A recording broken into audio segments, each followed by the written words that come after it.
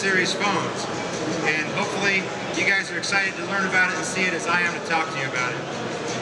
So the Windows 7 series phone is a different kind of phone, designed for life in motion. It brings together the best of both worlds. It brings together my work life and my personal life into a single location in a very seamless fashion, a very pleasurable way to work with it. We created a new design system that we codenamed Metro that emphasizes smart design. This is pervasive throughout the entire Windows Phone 7 series experience. It represents a whole set of elements that were designed to fit together, from layout to motion to fonts and even hardware integration. The system is integrated into every aspect of the phones. It allows for easy reading, simple navigation, and natural gestures throughout the process as I use the phone. These phones are very simple to use. And I'll tell you, I've spent the last several days building about 30 some of these phones for our execs to show to press.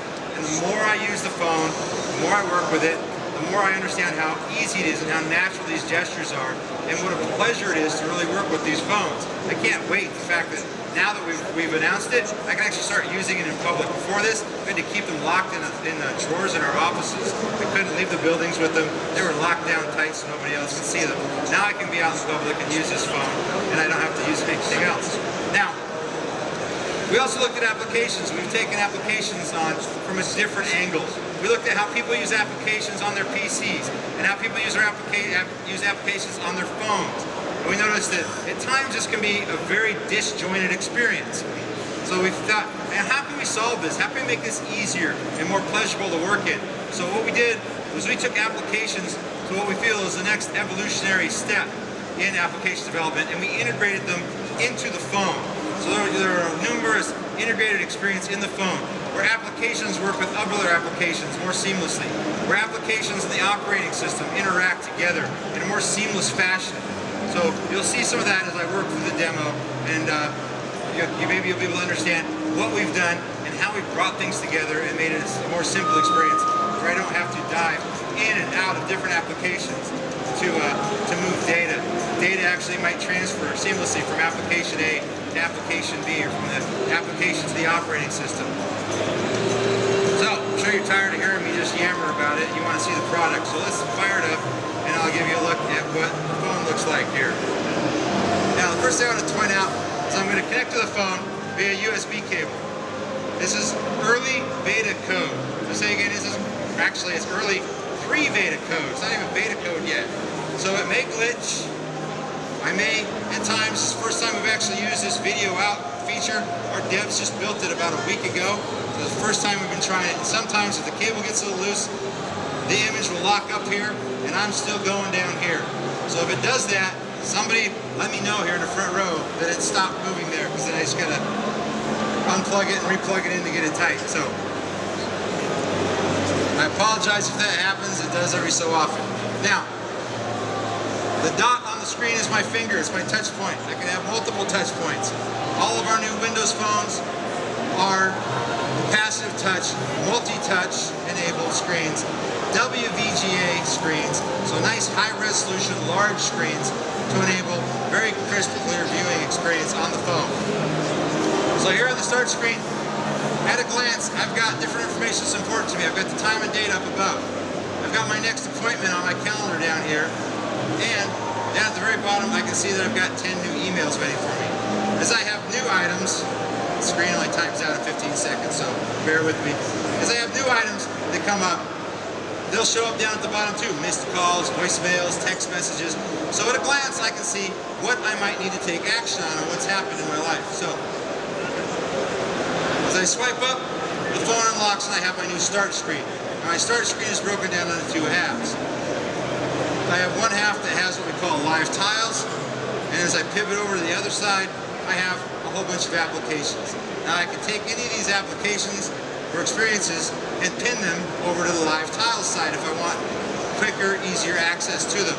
Or some of these applications will actually have what we call live tile integration, where the tile will respond to different things that are happening out there on the web. So I might want it over here as a more desirable place to be, such as a weather application. More desirable to have a weather app over here that might show me what the weather is in an animated view in the tile than it is to have it over on just a row of applications that I can have to go into to find out what the weather's like in city X, Y, or Z, right? Now, these tiles can be reordered in any way I want. I can grab any one, tap and hold it. I can move it around. You notice the tiles pivot. I can drop it right in there. If I don't want it, I can hit that little broken heart and it's gone. So I can move them around. I can adjust the screen, customize it to be uniquely mine. I can change the colors if I want to, right? So my phone can be my phone. It's not somebody else's vision of what the phone should look like. So I'll move back up to the top here, and I could point out some of these things. So I keep talking about live tiles. You notice the pictures in the people tile up in the upper right there. Those aren't just generic photos that are built into the ROM on the phone. Those are my actual friends' pictures that are coming down from their Facebook profiles, from their Windows Live profiles, or from my Exchange accounts that I have, my Exchange contacts. Those are the actual pictures that they're using.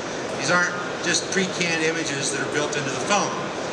Text messages, it's got a little bubble there. As the text messages start rolling in, the counter starts going up. That bubble turns into a little emoticon. And as I get more text messages, the emoticon goes from a straight-faced emoticon. He gets happy, he gets really excited. So the more text messages that I haven't looked at, it reacts to it to let me know, hey, you know, we've got a whole bunch of text messages here, check them out. Outlook will count up. Next to Outlook, I'll get new messages counters popping up there. My pictures tile.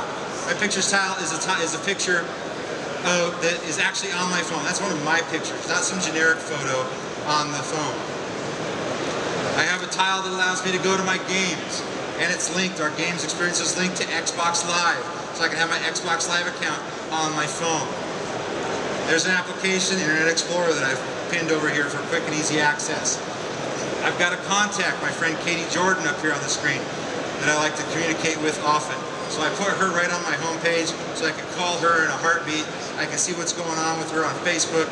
If she has new updates that come in, that she updates her social network, that tile will flip over and it'll tell me any new postings that she has. So as things change in her life, she posts new information, I get that showing up on the tile. My music and videos tile has an artist in it. That's the last artist I listen to. This is live, it's not some generic tile for music of a microphone or something. As I switch artists, I listen to somebody else, that tile will change to a picture of that band or that artist dynamically for me. Information comes down off the web automatically. My calendar, easily accessible, and without having to dive into the calendar, I can see my next appointment right there on the screen. I don't even have to go into the calendar to see what's going on. So anything can be pinned to the start menu. Contacts, playlists, music, different, you know, songs, albums, artists, videos, web pages, applications. I can pin just about anything on the phone to as a shortcut right there on my start menu. And again, customize it with color and however I want.